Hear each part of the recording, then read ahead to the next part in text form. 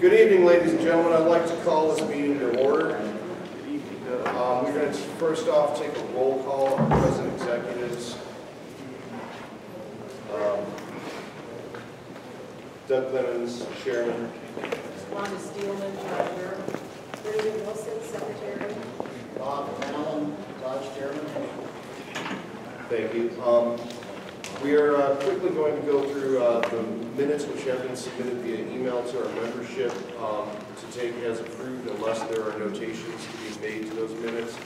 I'm going to call now for any notations to the minutes or changes. Seeing none, I'm going to ask for a motion for approval of last meeting's minutes. Motion to approve. Second. Okay, the motion's been seconded. Can I have a general show of hands for approval of last meeting's minutes? We don't have so many members tonight. Interesting. We got a lot of new faces. All right, motion of approval is passed. All righty. Tonight we're doing things a little bit differently than we normally do. This organization runs by committee, and we generally handle some in-house business along with presentation and Q&A from authorities in our area. We generally have a treasurer report, executive committee report, etc. We are tabling those for tonight's agenda to allow the optimum time for a Q&A period because there are a lot of things going on in our area with BMAC ball field, with construction and isolation barrier up at West Lake Landfill. So we have representatives here from the EPA, the Army Corps, and the Health Department, and basically they're going to do a presentation each. Now, the way we're going to conduct ourselves this evening is simple. We're going to have 3 presentations. We are going to reserve Q&A to the end of those presentations. Please take notes if necessary.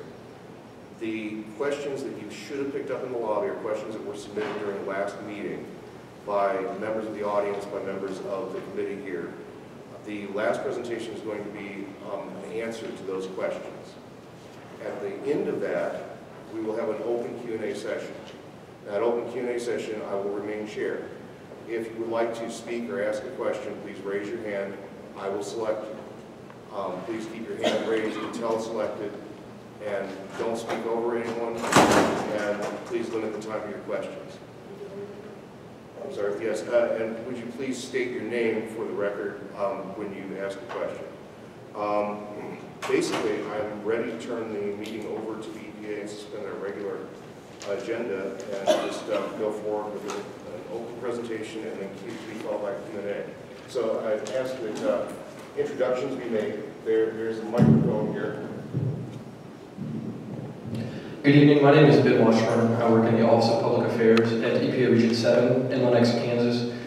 I'm a community involvement coordinator and the press officer, and in my role I work with the CAG and the community to ensure smooth flow of communication, responsiveness, and generally supporting the community as they go through the Superfund process. I have business cards. If any of you would like my business card, please go up and ask me, and feel free to contact me anytime. Last week, we conducted the radiation screening at the Bridgeton Municipal Athletic Complex. I was there on site, and so I just wanted to give a quick update about that work. The work was completed on May 23rd, and we're still analyzing the gamma screening, and the soil samples have been sent off, so we don't have any results yet. However, after completion of the radiation screening, we maintain our position that the ball fields remain suitable for use. Mary, could you please go to the first slide?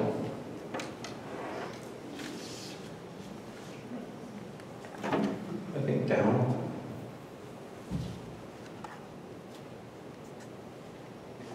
Okay, this gives a quick update of how the screening took place. We had 3 separate teams. Team from EPA Region 7, we also partnered with EPA Region 5. We wanted to get the right experts out there to conduct the screening from where the expertise was and where it was available. So we were able to partner with Region 5 to get that done.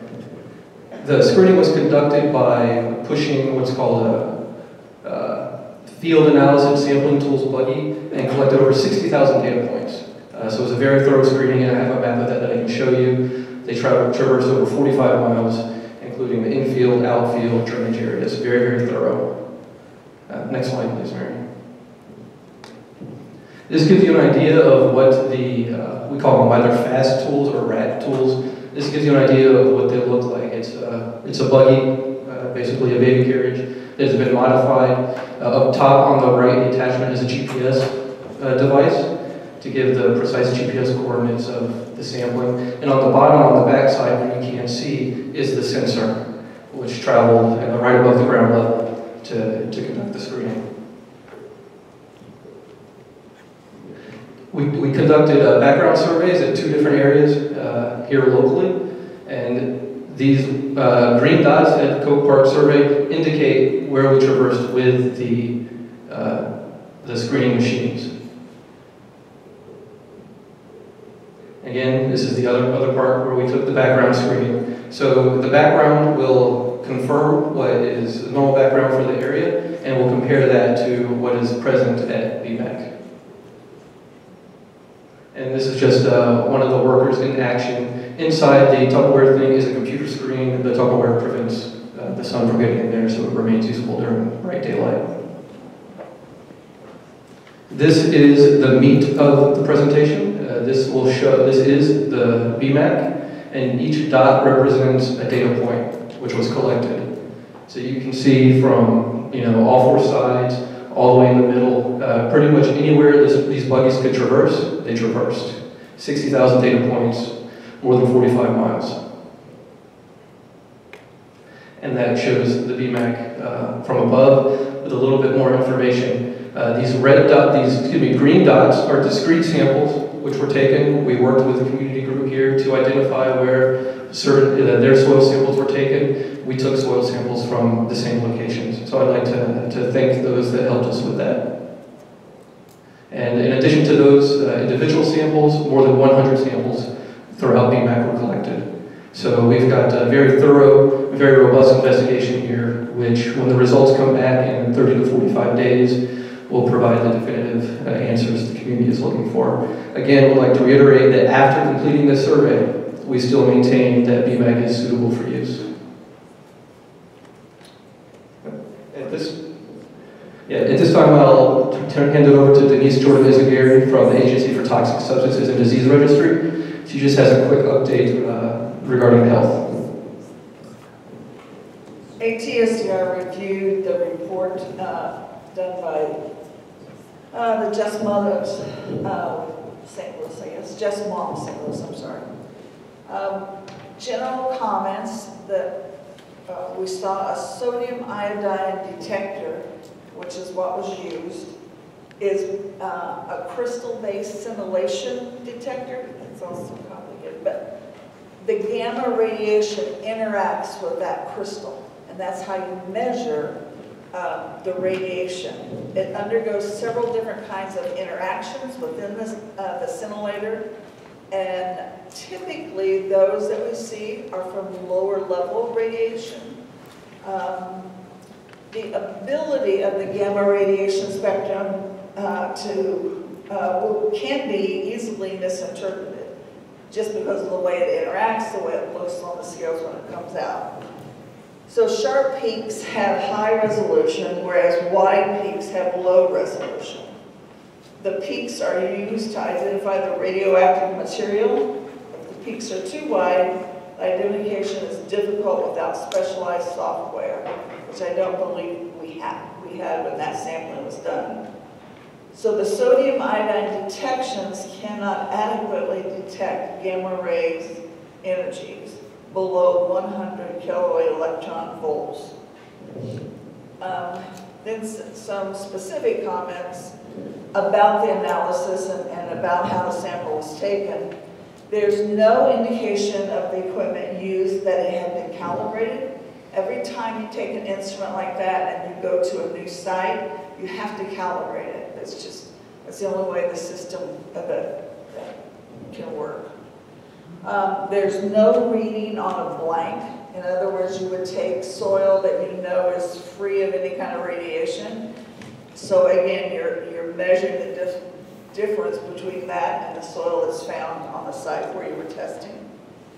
There's no measurement of known concentration simply because it was difficult to obtain. There is no area either in the table or the supply graphic that is a soil background for comparison purposes. In other words, again, there was no soil taken from away from the ball field where you believe some of the contamination is. And lastly, the conversion from the CPM per grams, the counts per minute, gram dry soil, to becquerels. Is that right, Dan? Yeah, per kilogram. It was incorrect. How it was calculated was incorrect. So it's based on that, what we can say is that there were 2 samples that appeared to be outside the group average. So if you look at the whole spread of data that you got, there were 2 that kind of stand out. And those samples are at field number 4 and in the drainage area. I know there was a lot of discussion about the drainage area. ATSDR agrees with the comments of these 2 sample locations in the report section entitled Sample Analysis. ATSDR, though, disagrees with the analysis of sample BMA C0010, the one under the bleachers in the field 1. The report states there is detectable 46 potassium, I've forgotten now what V is. What's V? Lead? V, the lead, the capital letter V. The last paragraph. I'm sorry, I'm not a nuclear physicist. 46 kiloelectron-volts. Okay. Did you hear Dan? So the supposed peak is not meaningful with this type of equipment. So we can't say yes or no whether there's contamination in the field based on this data because of the limitations of the equipment. So it's really hard, other than we haven't seen anything there, so it's safe. Thank you. And now I think Dan's going to talk. Is that right? You don't always get his logic there.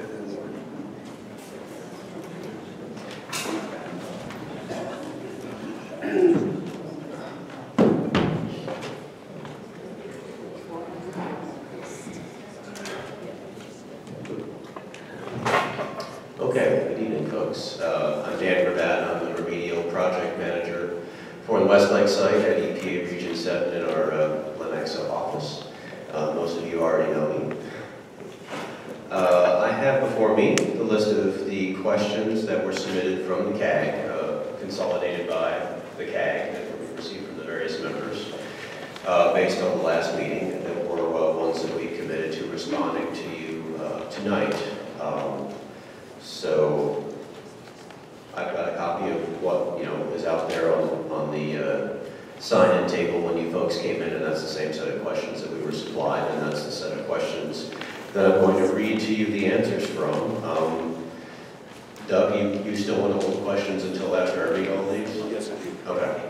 We will hold the questions until the end. I will say ahead of time that there were a couple of these questions that we didn't fully understand, and so we don't have in some cases we don't have any answer, in some cases we have a partial answer. So of course, once we're done getting through these, whoever asked that question or submitted that question, if they're here and can clarify specifically what they were wanting an answer on, I'll try to answer it the best I can, and if it's not something I can give you right away, of course we'll take it back and get it back to you in the future.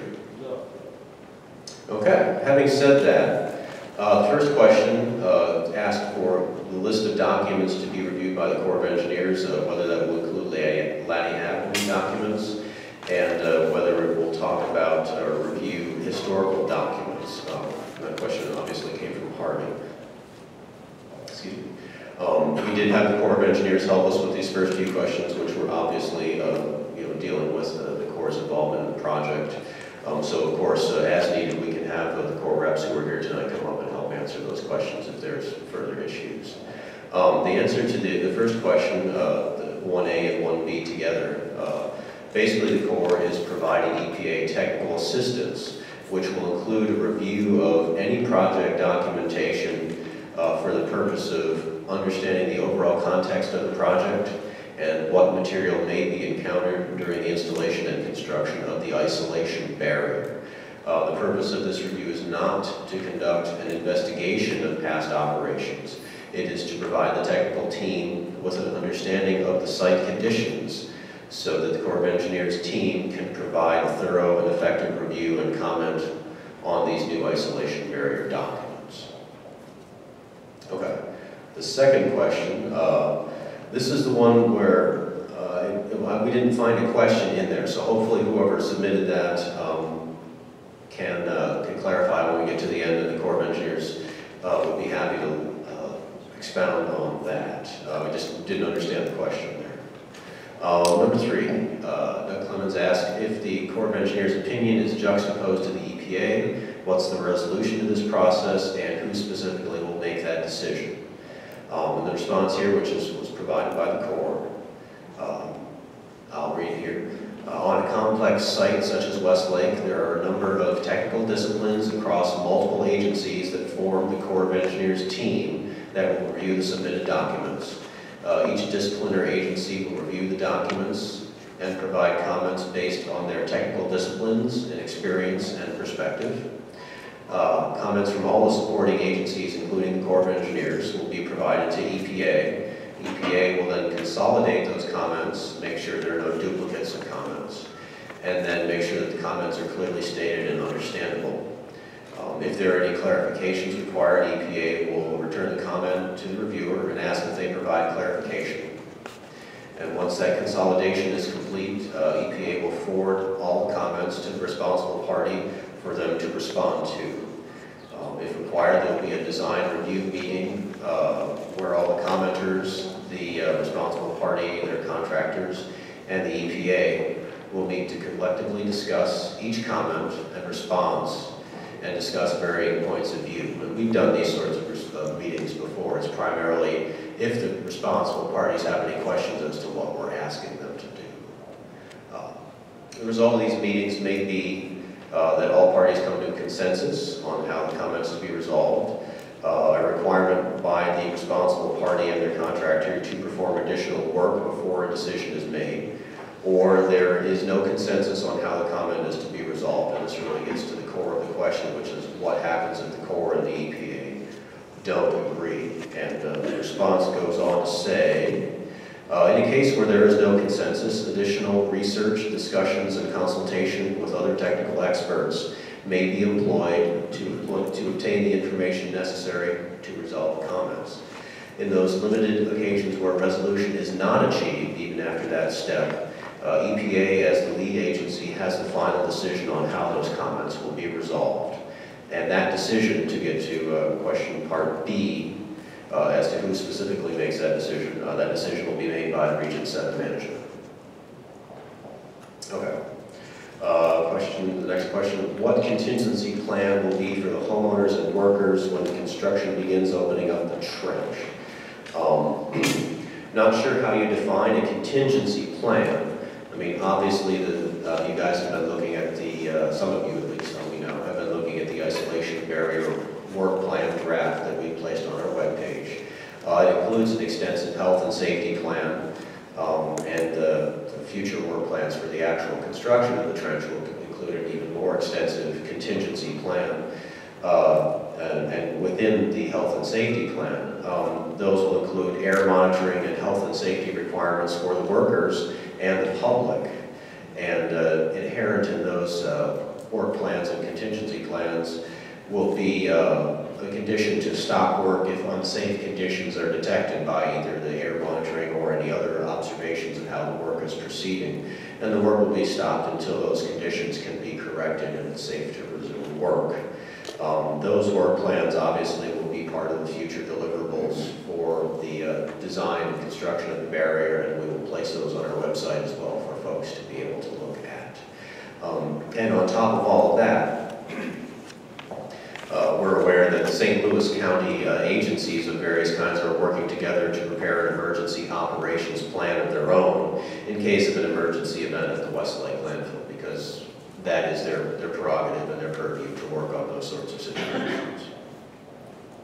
Okay, the next question. In the agreed order,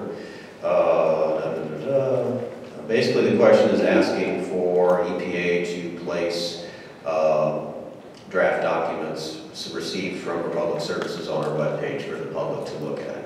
And EPA has agreed to post those draft work plans on its website. Those will be received from the PRPs under the terms of the order.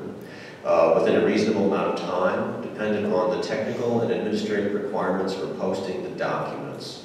We expect this will take about 5 business days. And what that means basically is there are laws out there that require that whatever documents we place on our website have to be what's called 508 compliant, which is, I believe, part of the Americans with Disabilities Act. So it has to be formatted and accessible so that folks with limited vision or other disabilities are still able to read those documents. So that's why it takes a few days. We can't simply take what the PRPs give us and just upload it. We have to make sure that it's compliant with that. But we are, the answer to that question is yes, we're going to do what you guys asked. And they have already done so. We have already done that with the one document we've received so far under that order, which is the draft of the isolation barrier pre-construction work plan. Okay. Next question on request for 24/7 monitoring. Will EPA provide monitoring in addition to the DNR? The answer to that is yes. As I think I touched on last time, we are in the process of setting up 5 off-site air monitoring locations around the site that will run 24/7.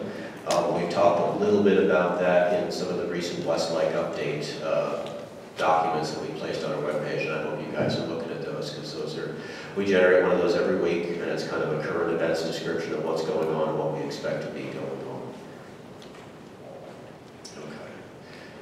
Next question refers to lab results for the path with the barrier with the core sampling. Didn't receive all the results, and if there is a clean line, or excuse me, was a clear path found. The bottom line with the response to this one is that we've told the responsible parties that there is additional work that they need to do to delineate that barrier alignment. We've got a bunch of data that shows the radiological material in places we didn't know it was before. We're not sure that the data that they have provided so far fully delineates and finds that clean edge. So there is going to be a phase 2 of that work, the GCPT and coring work, that will be done. I'm not quite sure exactly on the schedule because we're still trying to get the PRPs to give us that work plan. But that data will be necessary before we can say to you all that we have that clear path found. The reason we have not given you the data yet is because it's not been formatted yet. It's all in hundreds and hundreds of pages of raw laboratory data that is difficult for even me to find a data point or two. We have informed the PRPs that we do need a summary document from them that summarizes all the data, including the phase 2 data that's still to be collected, so that we can make our lives easier in making that decision of where this should be, and it will obviously make your guys' life easier to understand the data that we're making that decision based on. And that data report, once it's completed and looked at by us, will be put on the webpage for you all to look at as well. Okay, next question. We would like to see written information from STL Corp, Radio 226 through 230. This was another one that we didn't quite understand. The part that I think was being asked about is talking about basically what instruments we're going to use and how we're going to use them for our air sampling stations.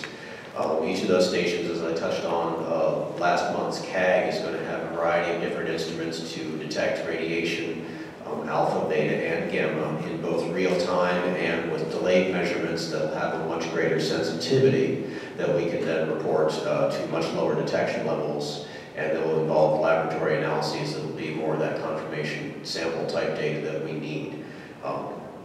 The quality assurance plan that EPA is developing that will fully describe the instruments and how they're going to be used, is still being developed, and that will obviously be finalized before we start collecting the actual data and reporting it to you. And again, if we miss the point of that question when we get to the end, somebody can clarify it. I'd be happy to expound on that as best I can. Okay, the next question was a real open-ended one. What happened at the Remedy Review Board? Well, what happened was they got involved because the remedies that were evaluated in the supplemental feasibility study, which was finalized in December 2011, The cost of those remedies all exceeded $25 million, and that's a threshold that our EPA headquarters has decided is a number over which we need to get the Remedy Review Board involved, because their function is to evaluate those remedies to make sure that they are consistent with remedies that have been selected at other similar sites, if any, and that those remedies are cost effective, that they're using taxpayer dollars, or in this case, the responsible parties' dollars, in an effective, cost-effective manner. So we made that presentation in early 2012 based on the results of the supplemental feasibility study. And the Remedy Review Board provided a number of comments to Region 7 asking for additional studies and analyses to kind of bulk up some of the discussions of aspects of those remedies that were incorporated in the supplemental feasibility study. Including additional groundwater monitoring, which I've talked to you guys a number of times about over the past year or so. Those quarterly sampling results, the results of those quarterly sampling events are up on our webpage, and we have the United States Geological Survey helping us to understand those and evaluate those.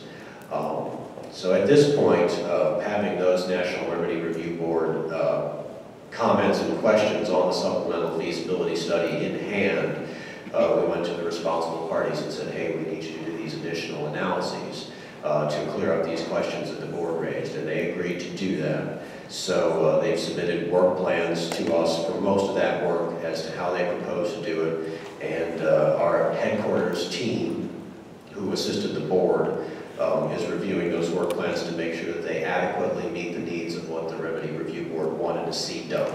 Once those approvals are received from headquarters, we'll direct the PRPs to begin that work, and the results of those additional studies will be incorporated into what we're calling a supplemental feasibility study, which will of course be released to you guys for your review. Okay. Yeah, there's water. Oh, that will be done. I used to talk this much.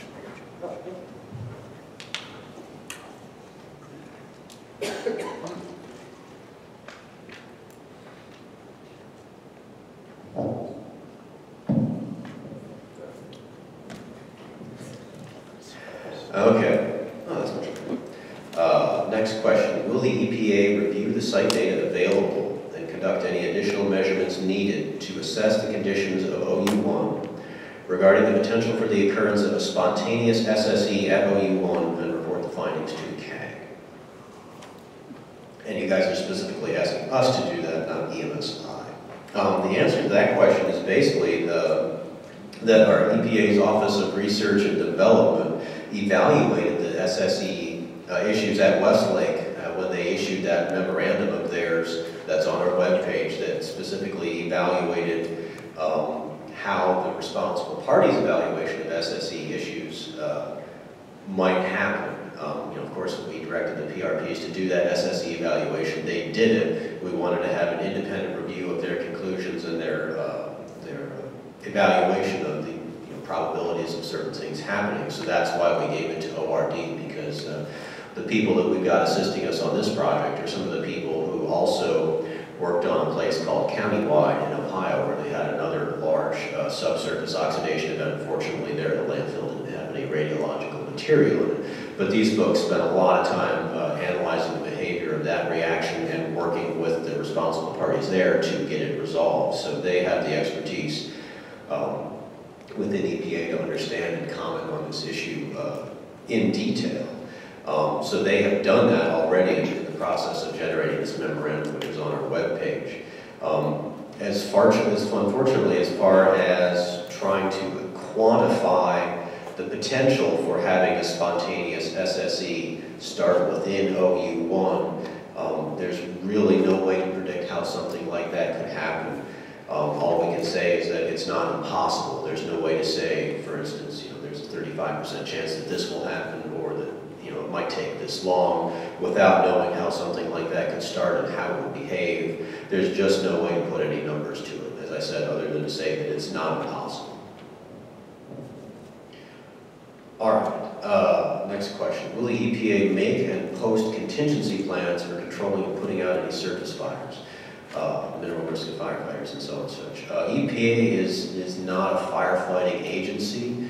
So at this point, as I said earlier, we know that a variety of emergency response entities within St. Louis County are working together to prepare an emergency response plan in case things such as this do happen, so that they will be prepared to respond to them. And I believe that they're getting information from the responsible parties, the public and such, as necessary to help them prepare that plan. The local government, I mean, EPA has no authority to call for an evacuation. That would be a decision that would be the ultimate responsibility of the local governments and the local emergency response agencies. And the second part of the question, will an explanation of the contingency plan be given to the CAG, et cetera, et cetera? That's something that you guys can certainly ask the St. Louis County agencies to provide. And as I said, I know they've been working on that for a while. It would probably be helpful to the CAG to have those guys come in and speak a little bit about what they've come up with, perhaps assuage some of the fears of the community. What contingency plan will be for the homeowners and workers when construction begins opening up a trench? This is kind of similar to a question that came up earlier in the list. Again, the work plans for actually doing the installation of the isolation barrier will include conditions to stop the work if unsafe conditions are found.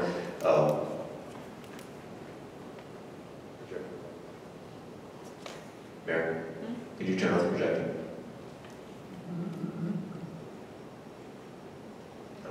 Thank you. Again, if these unsafe conditions are detected, the work can be stopped until those conditions can be corrected. Again, those work plans will be shared with you all through our website once they are available. I can't get into more detail than that at this point because we'll need to work with the responsible parties once they provide a draft to work with all of our cooperating agencies, including the Army Corps of Engineers, to evaluate whether the measures that they propose were adequate. Part of that will be an extensive on-site air monitoring network that the responsible parties will operate that will complement the 5 off-site locations that EPA will be operating. And we can revisit that question in the future as more of those work plans and such become available. So obviously, if this doesn't have to be the only time we talk about these issues, any of these questions for that matter, because more information will be coming in the future that we can use to refine the discussions that we have here. Okay, next question. What is the minimal detectable activity of the instrumentation used by EPA to survey the BMAC? Well, Ben went into that some. It was a combination of the rapid assessment tool, which was in the baby carriage, and that is purely a gamma scanning device. And then, as Ben said, there were more than 100, correct?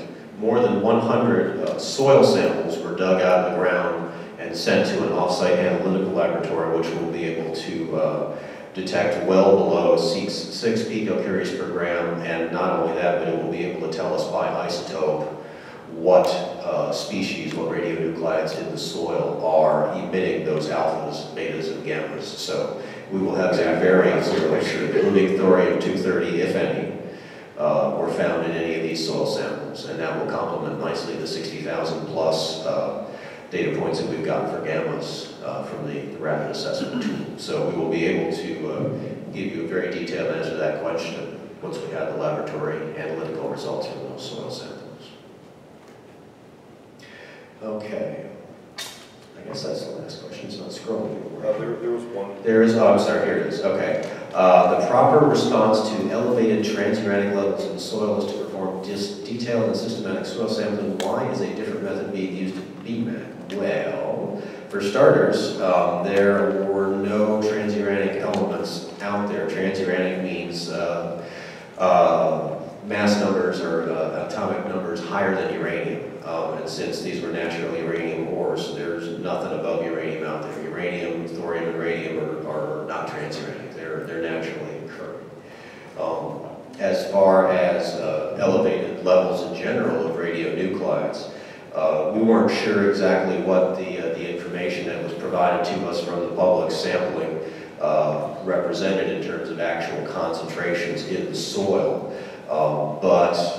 Having said that, since we've already gone out there and done the detailed and systematic soil sampling, we're responding to this comment basically by doing exactly what the comment suggested. So I think at the time this comment was submitted, perhaps it was before we had gone public with exactly the scope of what we were going to do at BMAX. So I believe what we have done and what Ben talked about earlier has exactly addressed this question.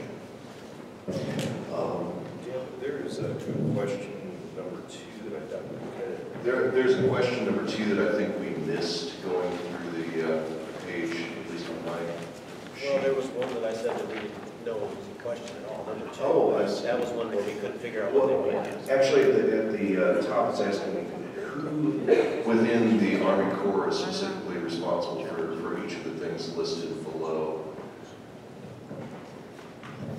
Okay, if that's the gist of the question, I'd like to ask Robin to come up, Robin Kuifert from Army Corps of Engineers Kansas City office, who's technical lead for the interagency agreement with EPA to provide the technical assistance for evaluating these isolation barrier documents, and she will be able to answer that question. Good evening, I'm Robin Kiefer. I'm with the Corps of Engineers, as Dan had indicated. The question was who specifically. At this time, I'm not going to give names because before I could give specific names of personnel, I would need to let them know that we're going to be releasing their names publicly. I didn't realize that's what the question was for. But what I can tell you is that what disciplines that we're using for the reviews. Are you wanting to know specifically for each of these activities? Answer the question as best you can. I didn't ask the question, so the audience most likely didn't know. We'll clarify. Okay. Okay. On the review team, for the isolation barrier work plans and design reviews, we have 2 civil engineers with geotechnical emphasis who will be reviewing the majority of the documents. And the geotechnical engineers, one of them has specific experience with structural calculations of subsurface barriers. The other has experience with landfills and with radiologically impacted materials. So both of them will be reviewing the majority of the designs and the work plans. We also have a biologist who will be reviewing the burn hazard mitigation plan. We have a health physicist who will be reviewing pretty much all the documents as well. Health physicists, as you may or may not know, their job is specifically to deal with the health and safety of radiologically impacted sites. They look at the data, they make sure that you're looking at the right contaminant concentrations, daughter products, etc. And then they understand the health impacts to the public, and what they do is they review based on that information and give their comments on that. So those are the primary people who are going to be reviewing this, the work plans. You've got to also remember that the Corps of Engineers and our technical expertise that we're bringing is specifically for this isolation barrier and those health impacts. There are other team members that EPA is also using who will be reviewing this work plan. People like the, I guess, USGS, if there's any kind of chemical data that's involved, and other experts in the EPA. So from the Corps standpoint, those are the people that we will be using. Did I answer the question? Are there any follow-ups? I think that's an adequate answer. And actually, I'm going to ask you might as well stay on stage because I have a funny feeling you're going to be asked a direct question. Okay. Now, I know you've all been sitting patiently through this, and I would like to open this up for open question and answer time. So please, by show of hand, I'll recognize you, and you may. Yes, sir. And please state your name. Okay. My name is Jerry Grimmer. I'm a councilman, Ward 2, City of Bridgeton. Let's start back with question 2. I think it's very clear what the question is. Do you have a plan? And when can you tell us about the plan? That's basically, I think, what was being asked here. And you've given us a little bit of a technical background. You're reading some reports and everything, but do you have a plan that's going to protect the citizens? There's quite a bit of concern when you go in there and open up that landfill and start digging in there. Do you have a plan that's going to be protective of the citizens? And this is what I think the core of that question. That's a very easy question, and why you guys had so much difficulty understanding that is beyond me. You're talking about question 2? Question number 2. Which answer is. Okay. So, let's go with work plan on that. Yeah, the work plan. Do we have a work plan? The Corps of Engineers is not preparing a work plan. The responsible parties are preparing the work plan for the work that's going to be done. And this is for the pre-construction activities. In accordance with the administrative order on consent for pre-construction work, the RPs were responsible for providing a work plan for the pre-construction work. They have provided that, and the Corps is in the process of reviewing it. Our technical folks are reviewing that document. Comments, we will provide comments to EPA next week. Okay. When will we as citizens have a chance to maybe look at that plan to reassure ourselves what measures you are going to put in place so that we have some assurances how this process is going to unfold? Well, the pre-construction work plan that the responsible parties provided pursuant to that order is on our webpage now for anybody who wants to take a look at. It's still just a draft. Obviously, we'll all comment on it, EPA, the Corps of Engineers, our ORD folks, and once we've provided those comments back to responsible parties and told them what changes need to be made, they'll make those and provide a final document. And if they've made their changes properly, we'll approve it, and then they'll go forth and do the work.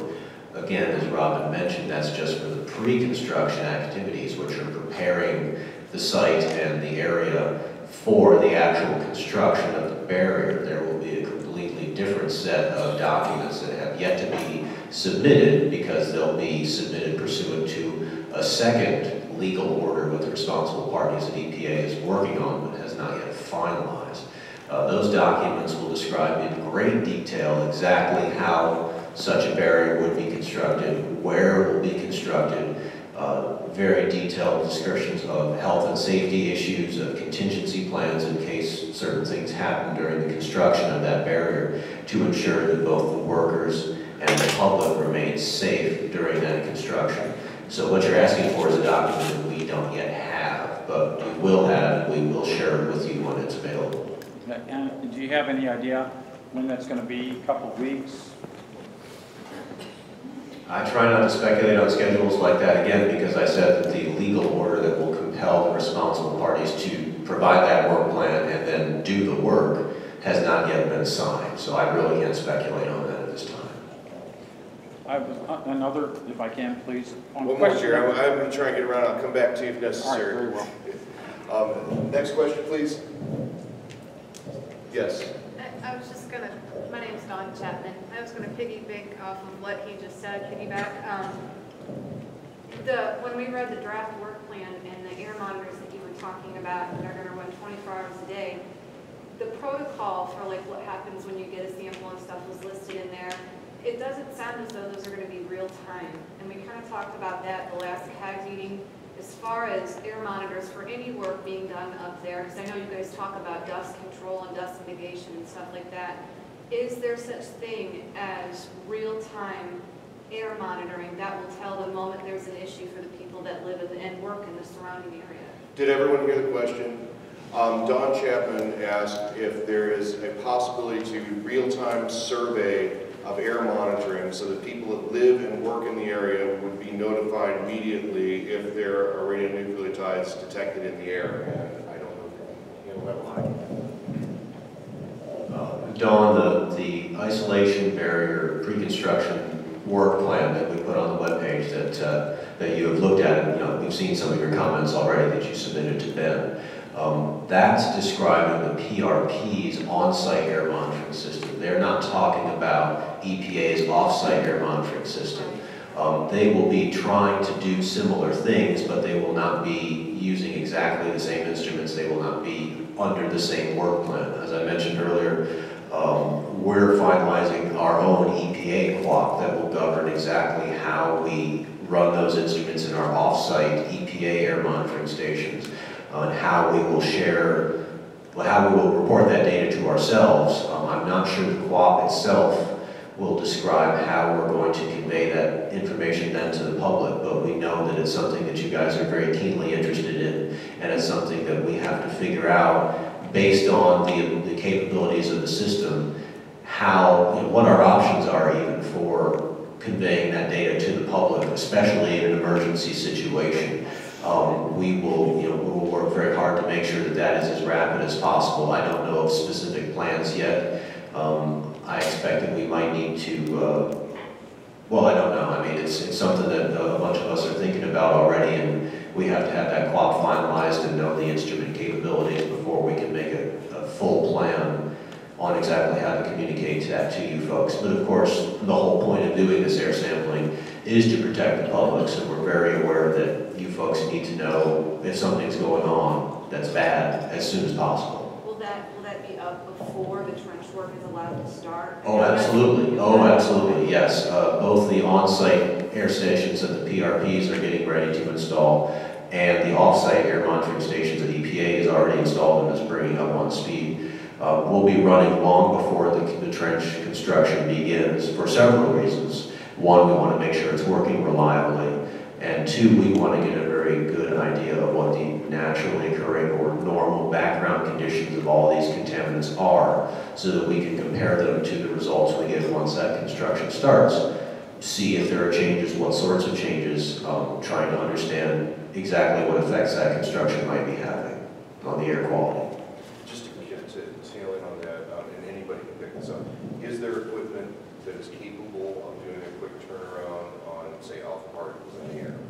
Yes, there are, and in fact, some of the instruments that we're adding to the air stations, each station will have more than one instrument. Each station will have the same set of instruments. There'll be 5 sets of the same instruments working together to do a variety of types of analyses. Some will be real-time measurement ones that will be recording, data continuously, and we have radio links from those air stations back to a central load monitoring location where that data can be loaded onto the internet and communicated back to us in Kansas City in real time.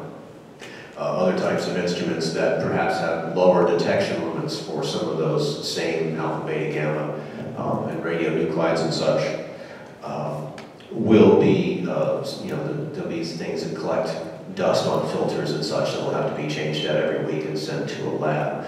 Those won't be useful for the real-time emergency type monitoring and notification that you folks are concerned about, but they will have the much lower detection limits that will be able to confirm that those real-time measurements are in fact representative of what's really going on. That makes sense, thank you. Please state your name. Harvey Urban with Bridgeton North Quarry Landfill. Are there established guidelines for radionuclides in the air? And if there are, can you please point us, provide a reference to those documents to establish those thresholds? The question was, are there established levels of radionuclides in the air? Yes, and safety levels, and if so, can we be directed towards the documents that contain those levels? I'm used to that, Doug. You should know that. Harvey, the answer to your question is yes. However, I'm not a health physicist or an air person, so I do not have those off the top of my head. I'm pretty sure that they will be mentioned in our QUAP, but I will have Ben, since he has a pen, write down that we need to get back to you on that, and we will get that references for you. I believe ATSDR has them in the back of the tox profiles for uranium, radium, and thorium. So you can just go to the back and list the numbers.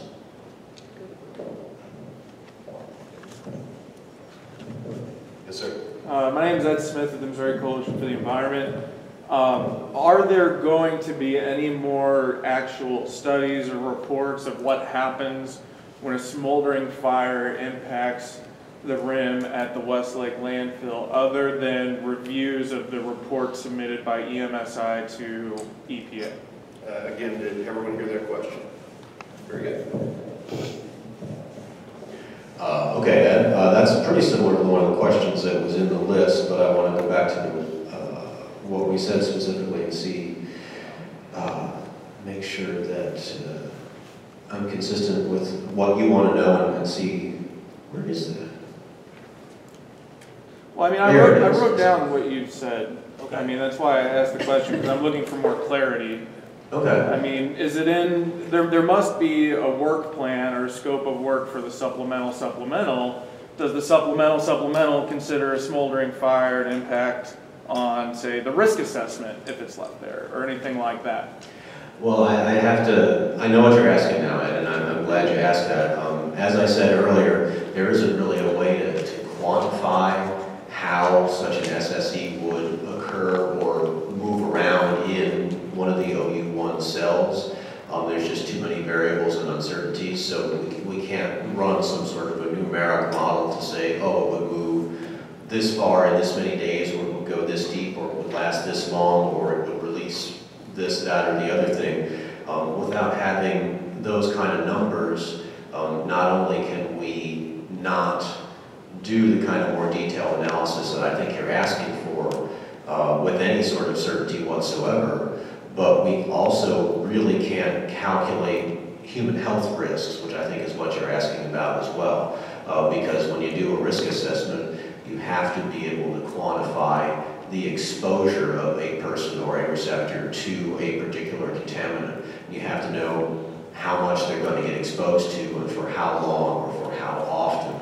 And without having any sort of an idea of what one of these reactions would do, there's just no way to come up with a believable set of numbers that we could then say, this is the risk. There's just no way to get a number on that. Right, but I mean, if memory serves me correct, the baseline health risk assessment that informed the 2008 record of decision pretty much ruled out groundwater transport as a way for the radioactive wastes to move off-site.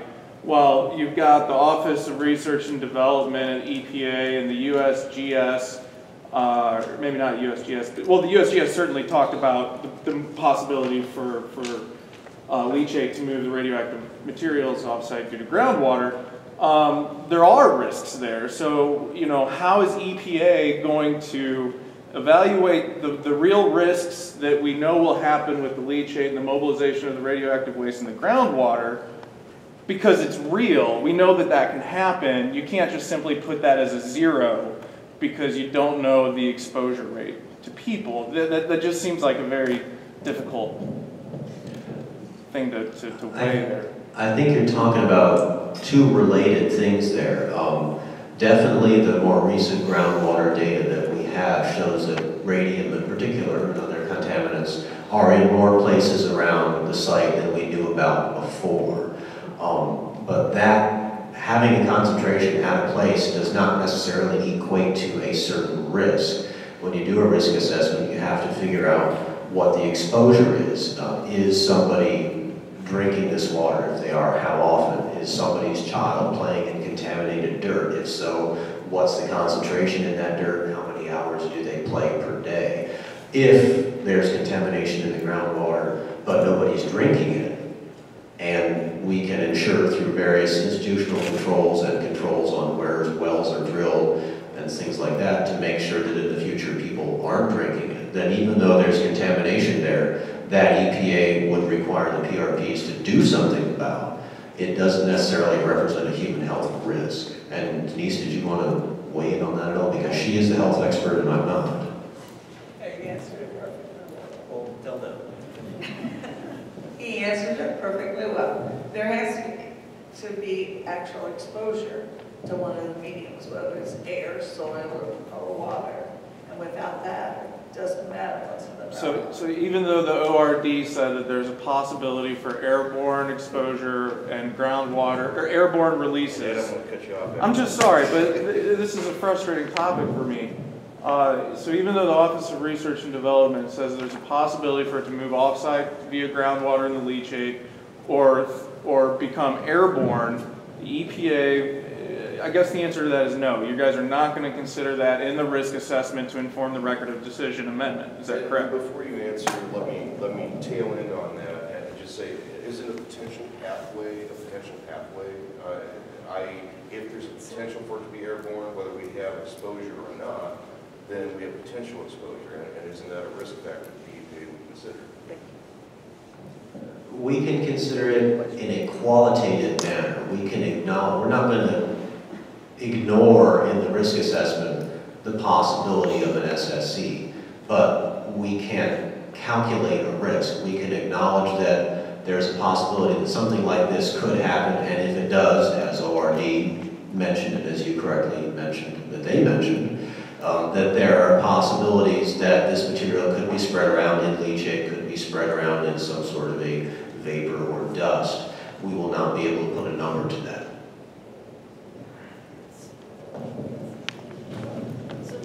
Yes, ma'am. This is the first time here, and I'm trying to get some information. Very good. I'm stupid, okay, but I've got a question. When the wind blows the right way, we get the dirt. Our car is covered with it. Our windows are covered with it. Our faces are covered with it. And it's from the dust. Now, when you start digging that trench, and you're so close to that radioactivity, is that going to guarantee me that that stuff is not going to be radioactive coming on my face, and on my car, and on the windows? And your name, ma'am? And holes. And thank you. And did everyone hear that question? All right, please. Well, I'm glad you asked that question because I know a lot of people are going to have similar concerns about that, both now, as you say, dust is blowing around, and in the future when the construction goes on.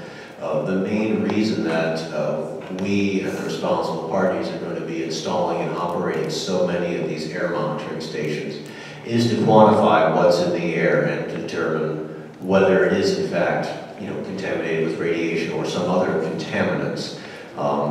If it's dust that we analyze and it does not have radionuclides in it or other contaminants that are related to that excavation, obviously it's still a nuisance to you. You're still breathing it and coughing, but it would not represent a radiological risk.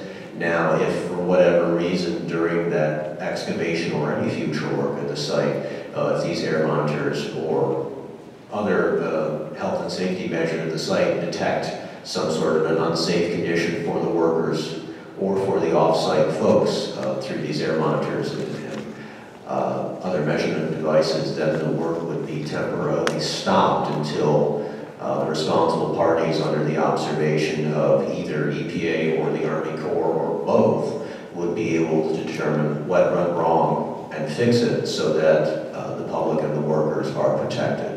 And that goes back a little bit to what Don Chapman asked earlier about how would the public be notified. We need to work out exactly how those sorts of situations would be quickly communicated to the local emergency officials so that they could make whatever determinations they needed to make for public safety.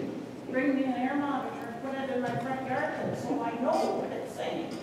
Whereabouts do you live, if I may ask? I live in the mobile home park. Okay, there's going to be one right next door to the mobile home park. A little bit. Next door, that's not the mobile home park. The air moves around a lot. We have 5 of them in a circle around the site to be able to measure air concentrations no matter which direction the wind is blowing. And that will be in addition to the 11 or 12 that the PRPs are proposing to put on site. So, the air folks, air sampling folks, and emergency response folks that we have within EPA have come up with these locations to be a good coverage area of the site, including Spanish Village, the mobile home park, the local businesses, etc. Before you give the microphone back to me, I have a follow-up question. All right. There are other things in the landfill aside from radiologically impacted materials. Will there be monitoring for other carcinogens, other toxins coming out of the landfill on an emergency notice? There will be measurements for other types of contaminants, particularly volatile organic compounds, including benzene, which I know that the MDNR sampling has found a number of times, and some other landfill gases, for lack of a better term, the things that stink, hydrogen sulfide and things like that, that also can potentially have health risks associated with them. So it's not purely for radionuclides. Thank you. Also, I wanted to let you know that the Citizens Advisory Group passed a resolution at the latter part of last year that actually requested any work to be done on this trench to be covered work, that a temporary structure to be built above it to minimize and completely contain any risk. And you had a question, as I recall. I'm sitting here looking at a report of the last DNR report. And your name, please? Donna Clocky. On the water, on the effluent violations, they're in violation of the Clean Water Act. They have had exceedances all 4 quarters of last year at 2 outfalls. All they're required to test is once a quarter after the first heavy rainfall, and nothing is being tested for radionuclides. So we're going to be washing off a bunch of stuff that's dug up. It's going to go out those same places, all the runoff. Are they going to be required to test that more frequently, those water grabs? And are they going to, and I know the lab they use in Florida has radionuclides listed, they just don't check for them. They check the area that says, believe not there. Oh, okay, did everyone hear that question? I didn't think so. It's kind of a complex question too. So apparently the landfill has been in violation of the Clean Water Act for the last 4 quarters straight. They are required to perform 1 test per quarter. That test does not require radionuclide. No. It does not require to test for radionuclides in the water.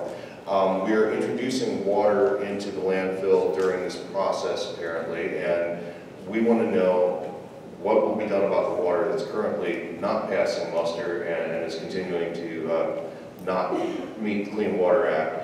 And will extra testing be required in order to make sure that the water being introduced to clean machinery, that sort of thing, is up to spec? Let's tackle this one. All right.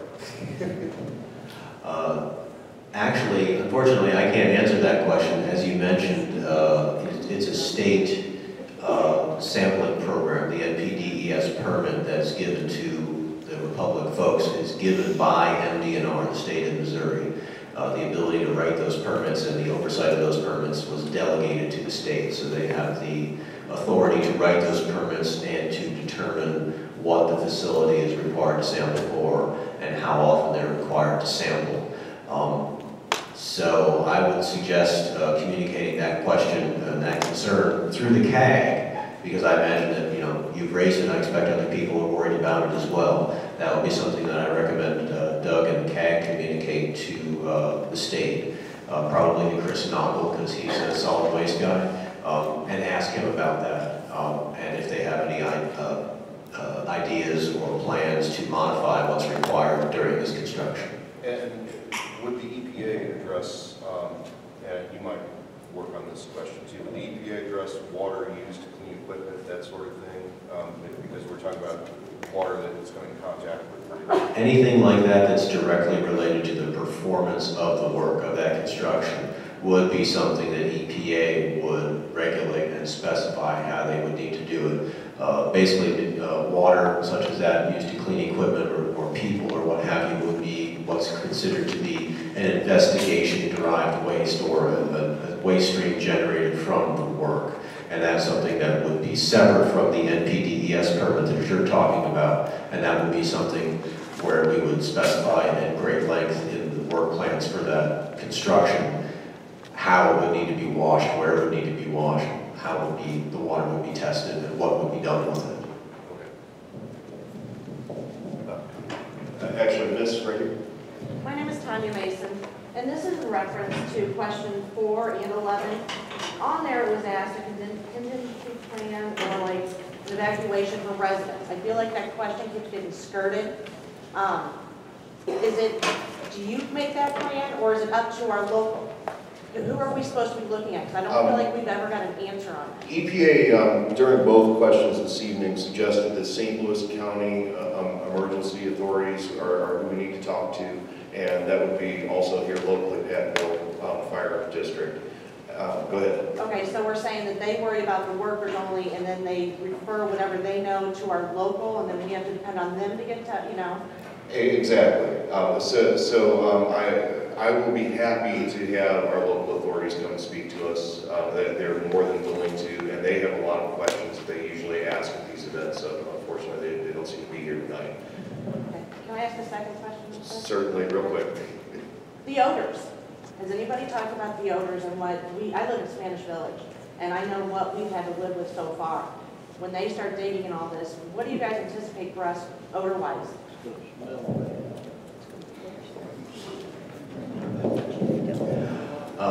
It's going to stink. There's no two ways about it.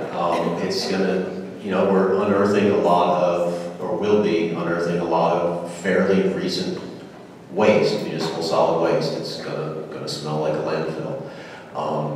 Obviously, we'll want the responsible parties to get that work done expeditiously, so the amount of time that that waste is exposed and stinking will be minimized. But during that work, there's going to be a definite increase in the odor. There's no two ways about it. I guess I'm confused.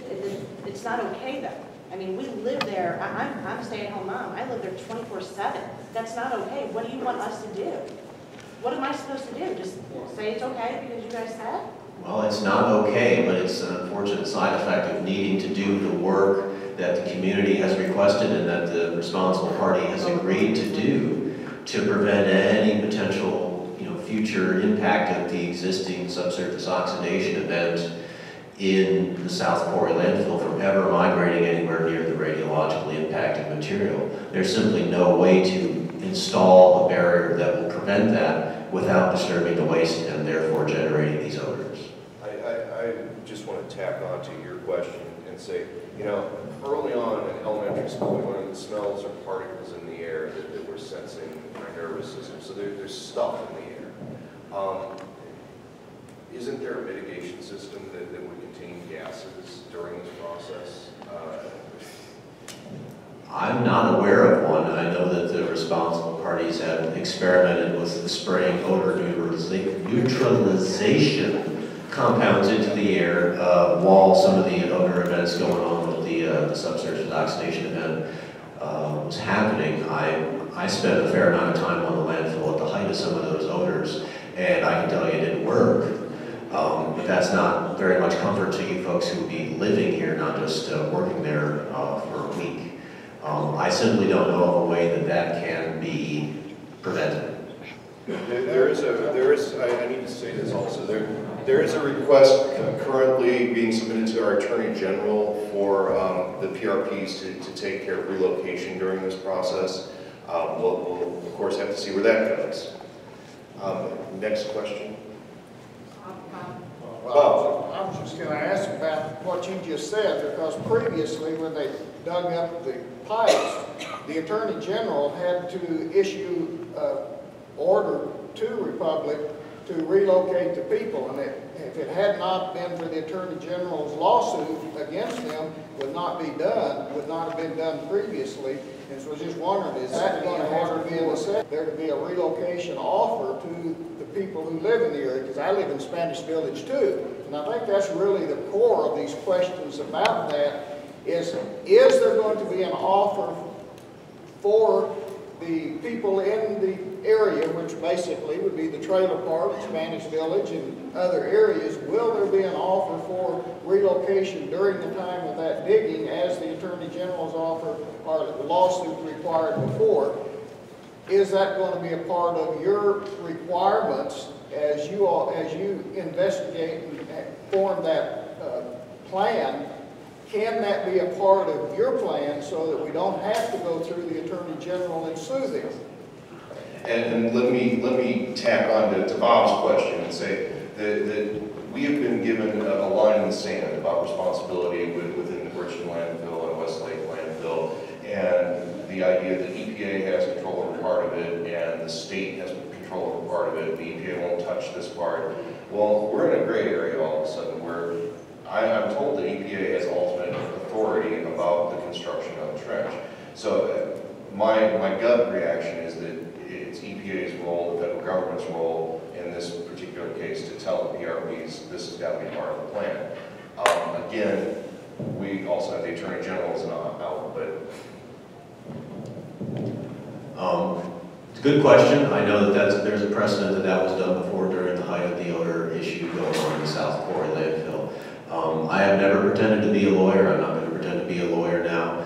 I do not know if EPA can legally compel the PRPs to relocate. I will ask Ben to write that down on our list of things to check out, and I will get back to you on that. Thank you.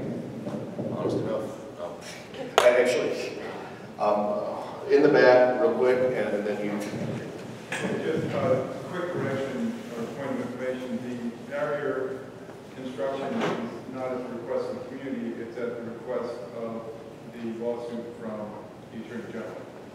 I'm sure the community wants to be kept safe, but the community did not engineer or request that. That was something that was proposed by others. Duly noted, thank you. Okay. I have a question for Dan. Your response to number 3 was a rather extensive process of reviewing documents and comments from different agencies regarding work plans, and then eventually having maybe question and answer sessions with PRPs and going over it and figuring all this out. And this was in response to the Corps stands in juxtaposition with the APA, how's that resolved? Will those intermediate comments and documents be made available to the public? Is there any public access to that process? Not necessarily input, though input would be nice. But how do we know what's going on? How do we know what agencies have made what comments? And just as another little sidebar, you said that one of the processes you go through is removing duplicates. I sure hope when you're removing duplicates that somewhere in there you're noting which agencies said the same thing over and over again, because that kind of would stress that it's an important issue that needs to be addressed, and I hope that doesn't get lost in the consolidation process. But will the public have any access during this long process to see what the comments are and the concerns are that are coming back from the experts that you and the Corps are? And did everyone hear that question? Very good. Okay.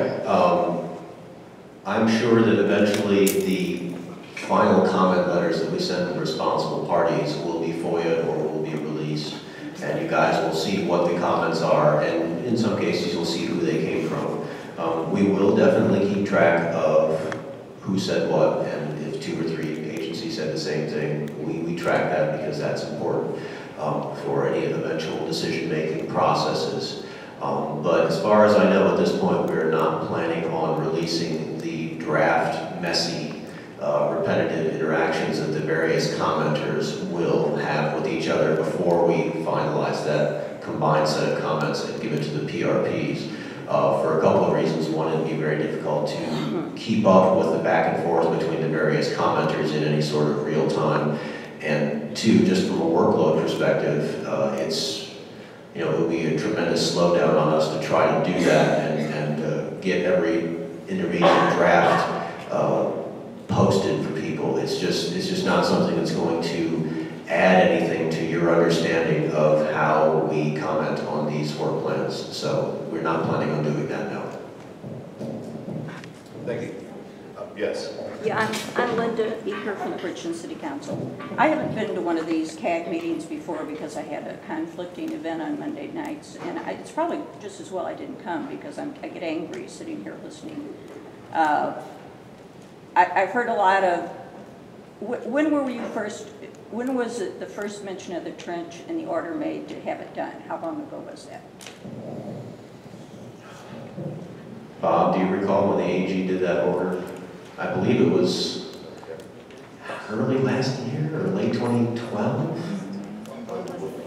I know we were relocated before, it was during the summer last year. May. July or somewhere around in there. I honestly don't remember off the top of my head. Well, you don't need to because really it's been quite a while, and I see the process as it's going on is going to take a long time because I heard what you were saying. The EPA is going to talk to the Corps, which is, I'm glad you're talking, but then we're going to talk back to the EPA and back to the Corps and back here and this and that, and I'm sitting here thinking, here's a lot of people here sitting here thinking, when is anything really going to get done? I can sense and see their anger. I have anger. I have frustration. It's almost like it's a bother that maybe there's stuff in the air and I hope you don't mean to imply that, but I feel very, very incensed that, oh, maybe there's stuff blowing here and stuff blowing there. Do you want to come live here while they're opening it up? Do you want to come live here all the time? Would you live here? This close to what's going on? And can you make maybe a Cliff Notes version of, what you're doing? Like, let's say, we're doing this, we're doing that, this, that. I hear a lot of if, well, maybe if. Okay, and I understand because of science, there's a lot of unknowns. But I'm frustrated. That's all I have. Well, as far as giving you the so-called Cliff Notes version that you're asking about, on our webpage, we're putting up these weekly West Lake update documents, and I'd suggest you go through those as they come out, because we try to keep those simple and topical and timely so that they're matching with what's really going on that week or the week before. And they go back to February. We started doing that in February. Other than just weekly, you know, this is almost June. What is going to be done in June? What's going to be done in July? What's the plan? Do you not know? We have a poster board here that we can help folks walk through a little bit afterwards, maybe as a group or something, to try to speculate, or not speculate, but give you some preview of what's coming. Unfortunately, as far as a schedule, we don't have hard dates, and one of the main reasons for that is a lot of what you've been hearing tonight from some other folks, concerns about what's going to happen when we have the PRPs build that trench. You know, what's it going to uncover? What about, you know, surface water runoff and NPDES permits and things like that? You know, the stakes are fairly high, and we cannot afford to rush the planning and the implementation of that work. So we're trying to walk a fine line between being prompt and responsive and getting this problem resolved, and not doing it in a quick and dirty method, so to speak, that causes more problems than it solves. So it's a tough balance. And have you done this other places? There are no other landfills that I'm aware of that have radiological waste in one cell and a subsurface reaction in another. As I said earlier, we have the experts from ORD who have worked on landfills with these subsurface oxidation reactions going on, so they know how to deal with that. That part of the technology is known. But just, you know, some of the questions that Ed and others have raised about, well, what would happen if? There's really no precedent for that, so there's nothing we can point to. And that's why we feel urgency as a community.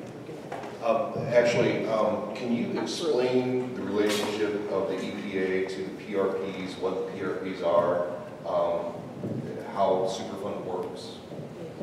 I can certainly do that. The PRPs are there are four entities, 3 companies and the Department of Energy of the federal government, who are responsible for the contamination. That's a legal determination, meaning that they were involved with creating this waste, having it come to be placed where it is. So they are legally responsible for addressing, cleaning up, responding to the problems caused by that waste under the Superfund statute. That also means that they pay for the work that needs to be done to accomplish all of those goals. They reimburse EPA for money that we spend out of our own pocket to observe what they do, to review their work plans and approve them, and to make sure that they follow those work plans so that taxpayer dollars are not spent to fix this problem that was created by these other private parties. Now, I know Ed has mentioned in previous meetings that the Department of Energy is an agency of the federal government, so in some ways, yes, a few taxpayer dollars are being spent because, in part, this problem was caused by the Department of Energy and their previous agency, which was the Atomic Energy Commission, which was in charge of, preparing the uranium for the World War II Manhattan Project. Is that what you needed? That's what I was looking for. I also want to add that the PRPs are the first responsible party for doing the testing. They subcontract out to their own company to do the testing and produce the reports. Now, I know I've got hands here. There have been hands in the back for a long time. I'm sorry, Mary.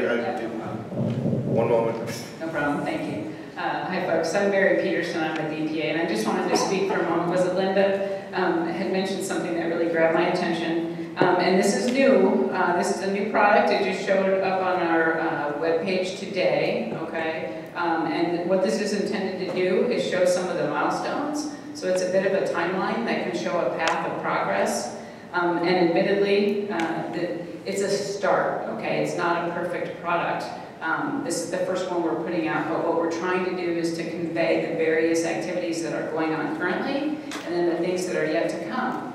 And then as time goes on, we like to kind of keep this as scrolling, okay? So some of the things that are, as they're completed, they'll fall off and the new things will appear. That's our concept, because we would like to really try to convey to you the activities that are going on and what's coming next in kind of a timeline fashion. Is there places that'll be easily accessible? We'll continue to post it on our website. Yeah. Aaron, could you give that website? There's been a lot of references to their website. Some people may not know what that is, so could you give that? Do you have the actual URL? I don't have it. If you Google EPA Region 7 West Lake Landfill, it's the very comes first up line. There you go. Quick. Yeah. I don't have the URL memorized. But like I said, this is a starting point, and if you all have some feedback, I would love to talk with some of you. Come on, I know you can't read it from where you are. Maybe after the meeting, if you want to come up and take a closer look, and I'd love to chat with you about it if you have ideas about how we can better display that. Thanks, Mary. Yes, ma'am. My name is Kirby from Bridgeton, and I live in Maryland Heights, but we smell the odor just as much as Bridgeton Valley. My children have to stay inside for recess because they come home with headaches and bloody noses and irritated eyes. I would like to know when it's going to be started and finished, so my kids don't have to miss their recess every single day. Unfortunately, I think that question's been asked, and we don't have a satisfactory answer. That's what we've been all waiting to hear, I think. But thank you for asking it again, because it is very important. Yes, Steve? I would just say that MDNR does 24/7 air sampling, and that's reviewed by the State Health Department, who are here tonight, and they post it on the web at least twice a week. Well, I got a post at 1:45 after recesses were all over for an odor. That's not timely for me. I'm not sure who's putting out the odor alert. That's not that would be DNR. Isn't it actually instigated by Republic, the odor alert? Don't they call one? And then DNR gets the word out? Republic has to report it to DNR. Sorry. Ed, could you repeat that, please? Republic reports odor alerts to DNR, and then DNR sends out their emails. And So they have to self-report for an odor alert to start? Yeah. Thank you. And next question, Jerry, I believe you were next up. Well, I'm going to come back to that number 3.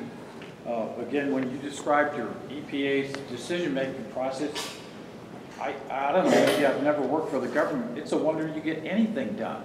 I would hope that when you have your construction manager, when you actually do this trenching, is a Corps officer, somebody that doesn't have to go around and try to get a consensus from everybody, somebody that consults with his subordinates and then makes a decision and moves forward. This project needs to be fast-tracked. That can be done. That's very common in construction. You get guys that take down overpasses, they start Friday night, they're done by Sunday afternoon. Okay, not to say that this project would go that fast, but it needs to be fast-tracked, it needs to be efficiently done. We can't go around asking for consensus and people writing reports and all this other kind of stuff. I would hope that when you actually do the construction, I'd like to really see how that's going to unfold. And I would hope, again, that it's a Corps officer that has the ultimate authority to do that, because I don't believe the EPA is really up to that kind of stuff. If this is the way you make decisions, that's not going to work. Thank you. I liked your analogy to the highway guys that take a bridge out in a weekend to avoid disturbing traffic. But I'll bet you any amount of money that they planned a long time before they did that work, and that's the phase that we're in right now.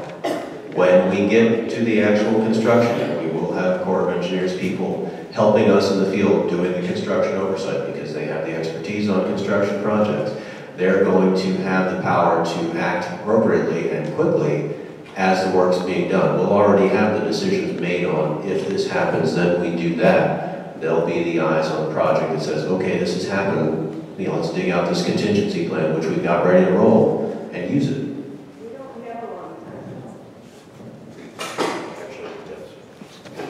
Hi, Debbie Disser. When they start doing the preliminary platform work and they're going to clear the vegetation, they say it's going to be piled on a clear area on the West Lake area, I believe. Are you referring to the preliminary construction? Correct. Preliminary construction work. And when they do that, are they going to test the vegetation, make sure it's not radioactive due to the absorption level? And how are you going to store it? Are you going to cover it?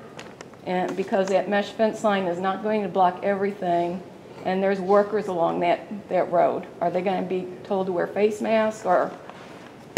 I think this is a draft that the EPA is currently reviewing, and you guys haven't come to any conclusions on it yet, have you? Yes, they have on vegetation.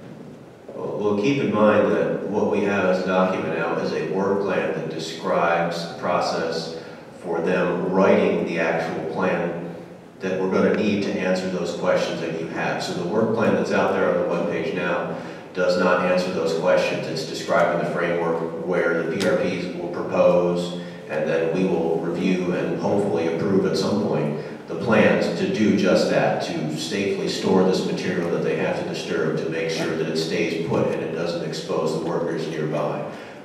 We're not to that point yet, but the work plan will be generated and it will address those issues. Thank you. Dawn? I wanted to go back to the whole BMAC sampling thing. EPA was kind enough to invite us out on that Monday when they started to talk with the technicians. And Denise, you mentioned that a sodium iodine detector. Yeah. Correct me if I'm wrong, but Ben, the technician was very specific that that was the same thing that was used on the buggy.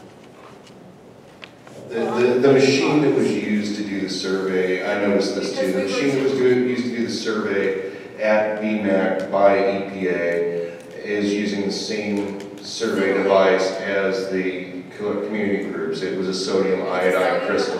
So it's just as accurate. While there was a good deal of time spent saying that was an inaccurate machine for doing the sampling out there, and it's the same machine in effect.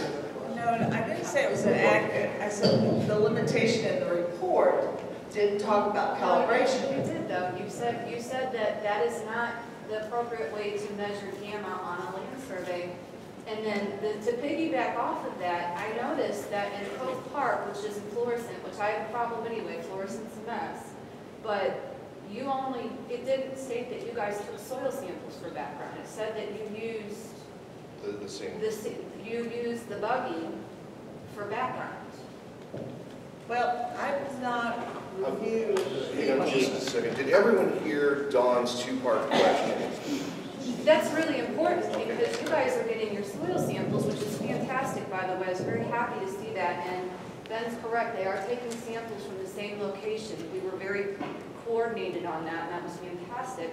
However, without getting soil samples from Cove Park and Blanchette, from those different actual soil samples, when you get your soil samples back, how will you know? Because I have a document here that FUSRED uses from 1979, and it talks about throughout the state of Missouri, specific for radium-226 and stuff, what the background is and how they tested for it. It's already an established background. I have not read this report, and can I just jump in here real quick? What has been submitted here is there's a document from 1976. How many pages is this? It's 124. 124, which I have not had time to read yet. It is what FUSRAP uses to establish background level in the state of Missouri. And apparently those background levels are 1. For radium-226, for radium-226, 1.3 picocuries per gram. This was developed when they knew North County was a mess. They went all throughout the state of Missouri to get these samples because they had to get their background. Add question to make this simple for everybody in the audience. The EPA wishes to establish a background radiation for West Lake Landfill and for BMAC so that the tests that come back, we can tell how elevated these levels are against background. There is apparently a document that is well established for FUSRAP, Army Corps of Engineers, to use as background level in the state of Missouri. And the question would be, are we going to use these levels, or why are we coming up with new levels, I suppose? Right. Is that correct? Like, yeah, I mean, I understand that you guys are establishing background, which, again, I think that's fantastic. You know, we already have levels here, and if they're not good levels, then obviously it's good to find that out, even though food reps still using some of them. But, you know, the way that you're going about finding background, when we were out there at the park, you know, I can tell you, we both had a problem with the fact that they were using fluorescent. Because that is, even though Cove Park is out of the 10-year floodplain, there are other parks that have been tested up there that are out of the 10-year floodplain that are coming back higher, according to tests that the DNR has done. So it's kind of an issue. Thank you. And does everyone understand that question? And does anyone want to respond to that question?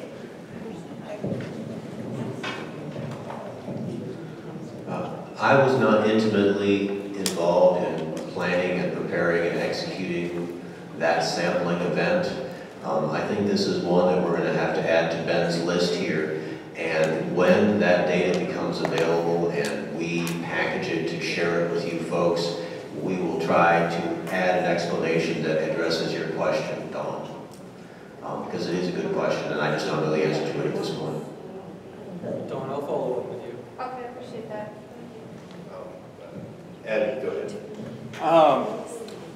Dan, you had said that the vegetation clearing stuff had not been finalized yet. On the newsletter that was sent out yesterday, the May 28 newsletter, it said that the responsible parties will be using the same vegetation removal approved in the gamma cone penetration test vegetation removal.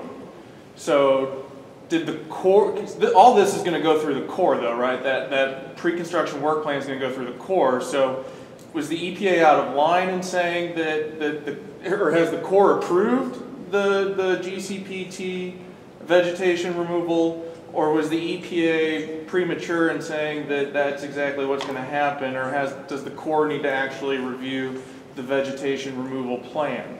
And the reason that this is a concern of ours is, one, the bioaccumulation issue that I think was sidestepped when Debbie was talking, but also the fact that EPA is finding previously unidentified areas of radioactive material at the landfill. And it has not done anything but overland gamma testing and the airplane flyover for areas outside of OU1. So there's legitimate concern, I think, about possible, and it talks about using a brush hog and a grader to move this stuff. So the gamma tests are only, penetrating a foot deep. I'm not sure how far they're going, but I think that's a legitimate concern. And can you speak to that? So could you boil the question down? Boil the question down, yeah. The boiled down question is the Corps going to actually look over the vegetation removal plan as a part of this draft before the EPA signs off on the same GCPT vegetation removal that was already done? And the reason that we're concerned about that is the GCPT plan was posted, 1 week, and work started the next week. That didn't really allow a lot of time for public comment, if memory serves me correct. Okay, you covered a lot of ground there, and I'll try to address those bits in some kind of logical fashion here. As far as what the West Lake Weekly update said, I don't remember exactly what it said, but no vegetation clearing methodology has yet been approved for use during the isolation barrier construction. Now, I've looked through that isolation barrier work plan as it stands, and I know that the PRPs are proposing to use the same methodology that was used during the GCPT work. That has not been formally approved yet. In fact, we haven't even yet gotten the draft comments from the Corps of Engineers on the document in general, and if they saw fit, they would comment on that particular aspect of it. You might want to check the newsletter then. I can address that. I just checked it. Okay, so I'll read what it says. It says the process for clearing vegetation will follow the previously approved process used. Yada yada. Okay. What that probably should have said is the proposed process. Okay. So yeah, it made it sound fine. It's a draft work plan, and the Corps will be reviewing Thanks. it. Yep. Did you want to comment to the Corps' role in this? Yes, in any place in the work plan, if they are referencing use of another plan, we will look at that and provide comments. Okay, great, thank you. Thank you, Harvey Burton again. Just as a follow-up to John's question, I guess, for Ben and Dan, in looking at the definition of background, could you also clearly respond back to what is considered background in terms of the rim and limitation of where the rim is and where the trench will be allowed to be built? I know there was a lot of discussion in previous documents, but I'm not sure what the current status is. So in effect, what defines rim when it comes to building the trench? And did everyone hear that question? Okay. Okay, again, I'm not an expert on radiation safety or planning these sorts of field investigations, but I do know enough to say that defining background is a difficult and statistically based process, and it's not the same process for every site. So whatever background numbers the rapid assessment tool determined from its surveys of the background location parts, and they elude me right now, those will not necessarily be representative of the background at West Lake. Second part of your question about what defines rim for the purposes of the work at West Lake Landfill itself. That question we delved into and answered back in the supplemental feasibility study in 2011, where we defined a so-called complete rad removal, where we were evaluating the excavation remedies in the supplemental feasibility study. We had to determine what was the concentration that we had to dig down to and excavate to get that complete rad removal.